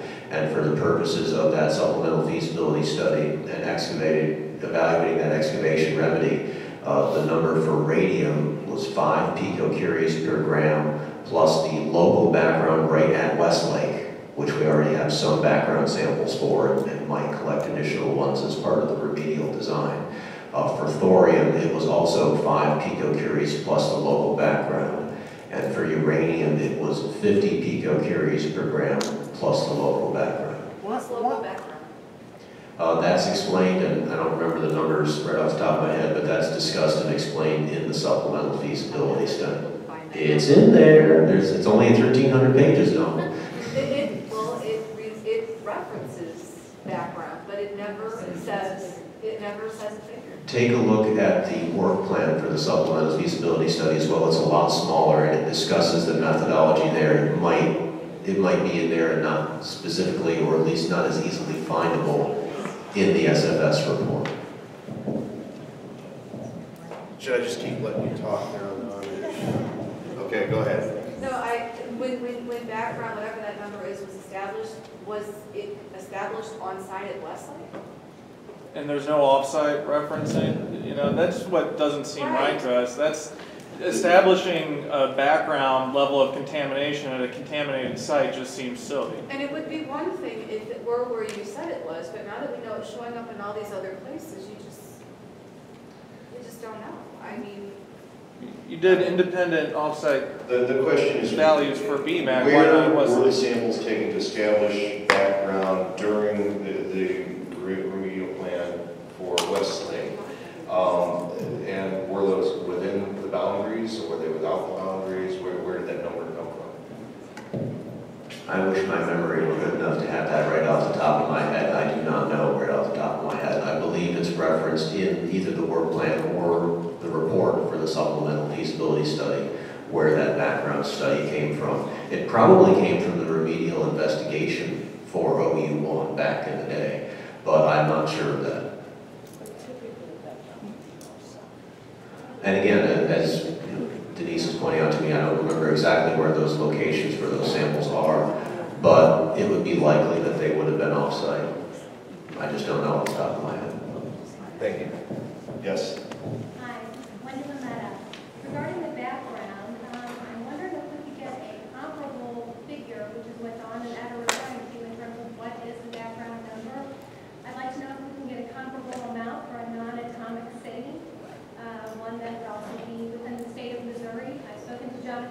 with the Missouri Department of Health and Senior Services about this, and he stated to me that urban areas that contain granite buildings increase gamma radiation. However, those emitters cannot be inhaled or ingested. So again, my question is, can we receive a background level that would be comparable to a non-atomic city? And did everyone hear that question? The question was, can we receive a background level that would be comparable to a non-atomic city? An atomic city referencing a city that's grown rapidly, increases the background radiation in the area. So if you took a sample here, it would be elevated to start with. And so we want to... Which one's in the field? That question has a lot of different variables wrapped into it because sometimes backgrounds change over time, and they are certainly variable based on not just building construction, but the local types of rock.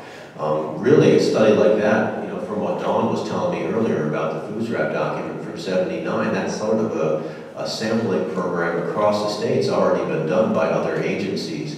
Now, it doesn't necessarily mean that those numbers from, was it 79, did you say, Dawn? The 1979 study that you referenced? September 1979. Right, and you know, it's 30 years later, and you know, more buildings have been built, dirt's been moved around. Maybe those numbers, if they were to go and sample there again today, would be exactly the same. But the kind of study you're talking about has already been done. It sounds like now how usable those numbers are in making the kind of comparison that you want to make, I'm just not sure. Can I ask a follow-up question? Sure.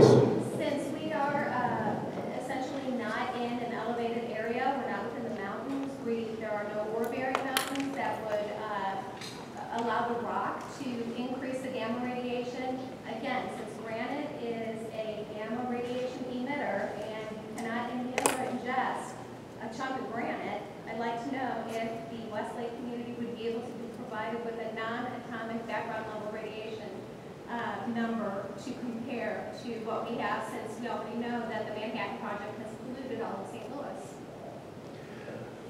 Well, two parts to that question, two parts to the answer there. As far as granite buildings emitting gammas, you're correct that gammas cannot be ingested or inhaled, but that's not the only way that radiation can affect the body. You know, gammas can just penetrate you directly because they're rays. It affects the way that you report background. It doesn't affect the way that the human body impacts it. It affects the way that you are interpreting the background. That's my question. Well, correct me if I'm wrong, isn't a background study inclusive of soil samples usually, or does it just take a gamma reading? It could be done any number of different ways. It would have to be specifically designed to answer certain questions in a certain site for certain exposure pathways. So there isn't one just, you know, garden variety background number that can answer the kind of questions that you're asking for. It would have to be a very specifically constructed study. And even if we did that, I'm not sure what we would gain from it here at Westlake, because what really matters for the community members here is what the exposures from background sources are here. I mean, I'm sure you can find cities anywhere in Missouri that would be a slightly higher background, depending on how you calculated it, and places that would be slightly lower background. That doesn't change what's going on here. That's granted. I actually want to make a comment on that. If you speak to FOOSRAP handling remediation throughout the rest of North County, North County is a pretty polluted area in terms of radionuclides.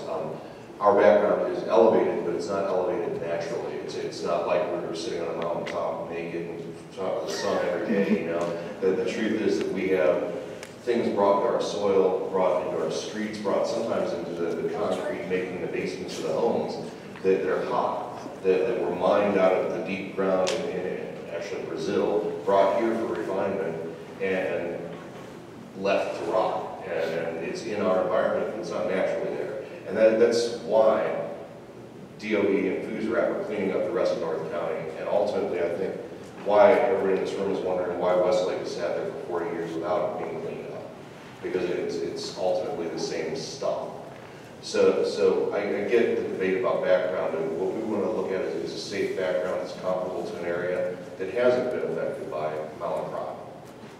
That's really what we're going after. And I know that the testing can be complicated to establish that.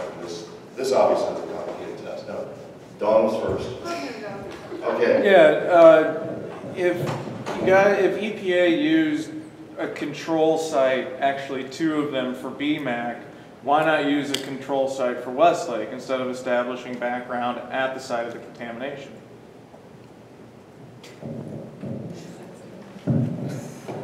As Denise pointed out, the samples that were taken around West Lake were probably not on site, as I earlier stated, but as I also earlier stated, I don't remember exactly how they were done, Ed. So if you want to go dig that up and look at how it was done and then let me know what we did wrong, because I know you'll find something, go right ahead. All right, I'll get my interns on it. Well, you know what, Ed, please submit that question for the next public meeting too. Basically, we'll submit it and let you respond to it. Don? Donna took excellent notes here, but earlier back to the whole Cove Park thing, it says NaCl scintillator cannot detect less than 100 keV. That's what you said, that she wrote down. It can't accurately detect it. That was what you said, yet that's the same scintillator that's on the stroller that you're pushing. And we double checked that with the technicians. We actually laughed about it. I mean, and I know Ben's going to get back about it, but guys, you know, and I know. I was along with Don for this, and we actually got to talk to the technicians that are doing the analysis at BMAC. So we did talk about the machinery. That's why it struck me when the machine was described here that it was similar to yours. You had a question? Well, just to follow up on what all this is, Ben has a nice list. Yes, he always does. He works very hard for us. That the discussion of background levels, even if they are to be used differently in different places, it would seem to me that there needs to be an addendum that states all of that. And if, you know, there's one 1979 one, and then there's reasons for on-site and off-site and granite issues and all kinds of things, it does seem like that needs to be a big long footnote. And then reference which one is being used. Just like you inflation adjust numbers. If you have to adjust background levels, you need to know from one report to another which one you're looking at and where it came from and why it's being used. So can we put that on Ben's list? Yes, we can. I mean, obviously, for scientific reports, it's an absolute necessity. And your name to have is? reference levels clearly stated and cross-referenced. Would you agree? And I think that's been done. It's just that I don't have it encyclopedically committed to my memory.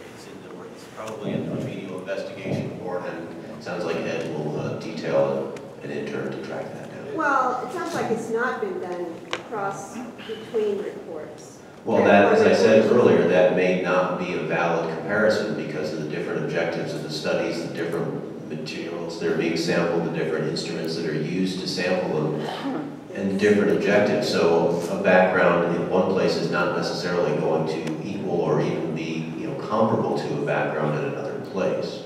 But it should background have its own footnote clearly stated about what it is, where it came from, and why it's being used. I'm sure that we will have an explanation in each report that uses a background, for instance, the BMAC report that we'll have, that will talk about what we did, why we did it, and what the number was. Hey, real quick, can you tell us why background is important? Background is important because, your body does not care whether a contaminant gets into you from a background source or from a contaminated site. If you are naturally or living in a place that either naturally or artificially has more of a certain contaminant. I mean, urban areas tend to have a little more air contaminants from the various industries, from automobiles, than you would find out in a farm field in, central Missouri or something like that, away from urban areas.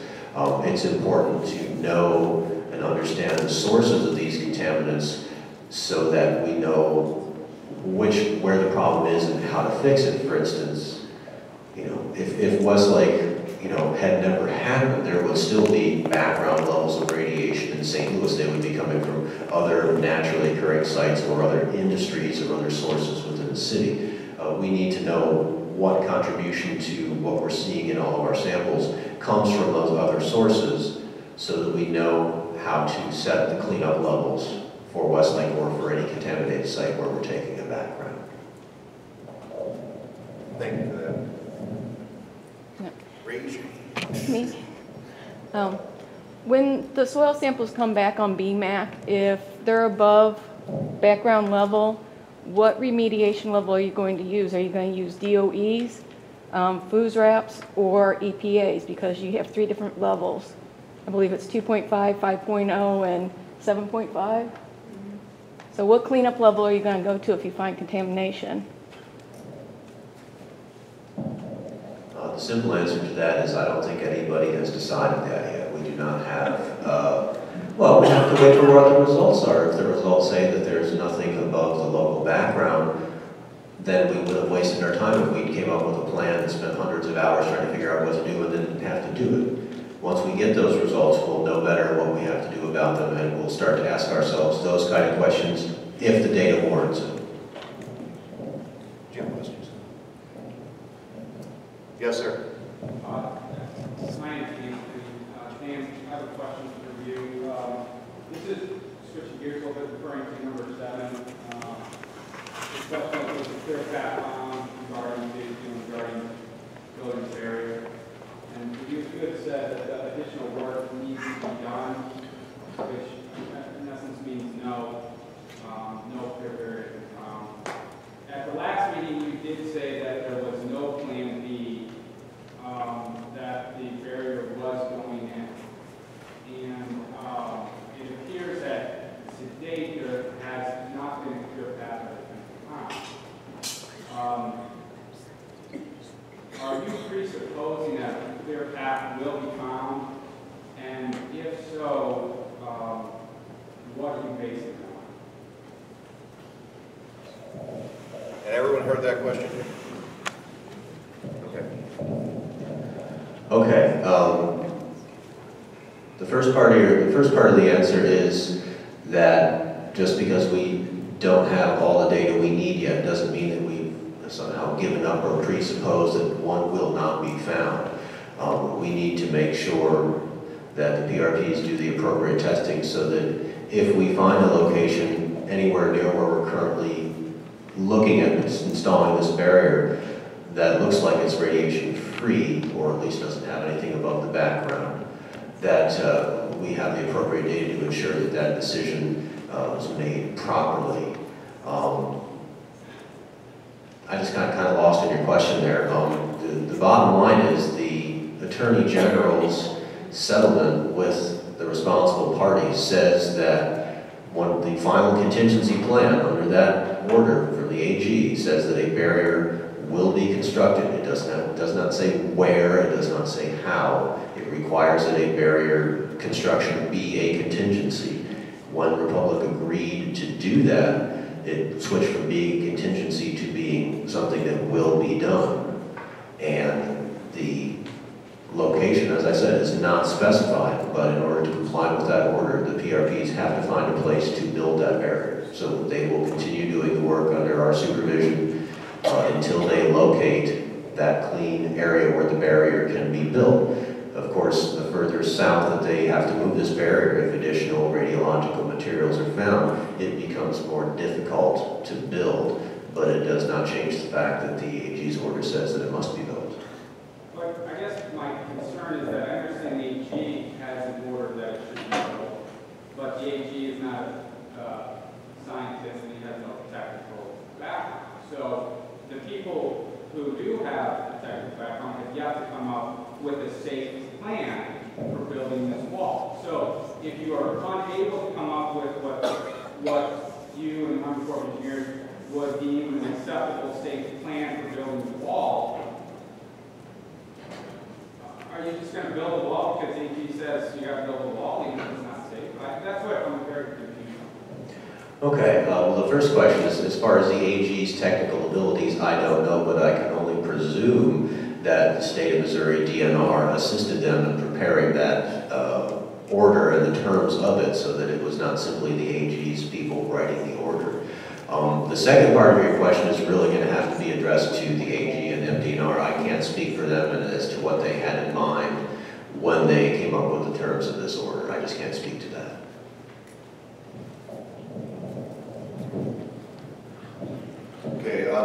Yes, sir. My name's Joe Meadows. Just looking at your background, when you were explaining some of the importance of it, I think there's one more factor. I'm not sure the figures you used, but you said the background plus 0.5, 0.500, whatever, different things that show here's elevation. Well, unfortunately, if we have a reading here that exceeds the bounds of a health issue, then if the background is found to be within the parameters of the plus percentages you're referring to, then we don't have a problem. You're referring to regulation, which defines safe levels as multiples of background. Right, there was a series of values that were given that said background plus 0.5 picocuries per gram or something of this nature.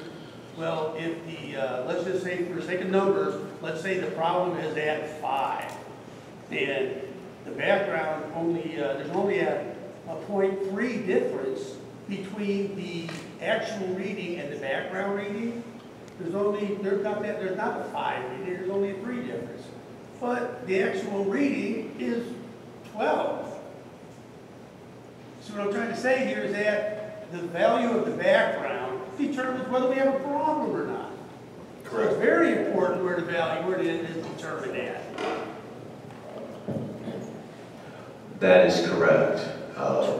At least at this site, the concentrations of the radionuclides in the rim are orders of magnitude higher than the local background. So we don't have that problem that you're speculating about there, where we can't tell the difference between a variation in true background and what the contaminant is.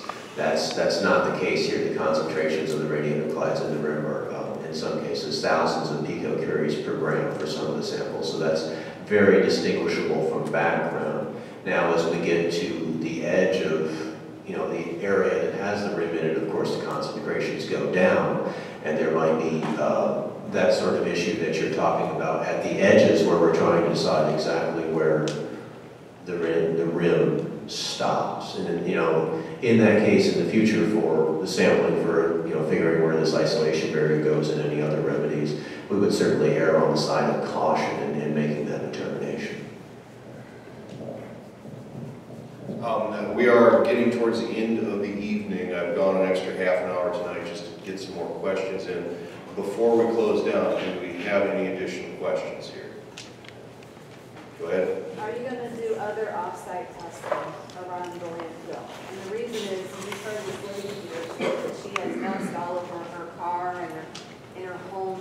Please keep in mind that the Ford property did happen, and that's on the edge of the landfill, and that was the soil samples from that, what was moved around, what was graded, not once, but twice, with dust going everywhere. The location of this landfill being up high, that stuff blows, and it blows far. BMAC is 0.08 miles to the north. You have the mobile home park there. You have canals right there that have only had surface samples taken in the water, nothing from the sediment below. Is there going to be any other off-site testing? Because it is possible. It's happened before in North County where dust contamination has spread off-site and then it's gotten into ditches and stuff. I mean, this site doesn't behave different physically. Right now it's covered with vegetation, but there was a time when it wasn't. Pretty there was recently. a time when that dust did fly everywhere, where it was moved around daily, before EPA had it.